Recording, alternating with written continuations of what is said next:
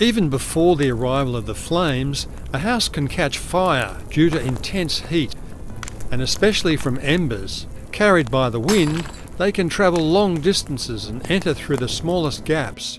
But there are ways to protect your home from wildfires by building or renovating with fire-resistant materials such as asphalt shingles on the roof or fibre cement on the walls, installing dual-paned windows with tempered glass, protecting chimneys and vents with metal mesh. It is crucial to clear out gutters on the roof and remove any overhanging branches. Remove flammable materials and vegetation from within a 1.5 metre buffer zone around the house. Plant fire-resistant species beyond the buffer zone. And keep a distance of at least 3 metres between treetops and remove all branches up to a height of 2 metres.